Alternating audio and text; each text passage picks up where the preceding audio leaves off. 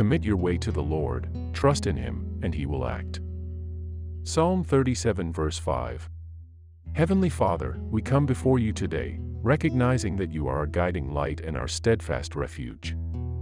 We are reminded in your word to commit our ways to you and to trust in you completely.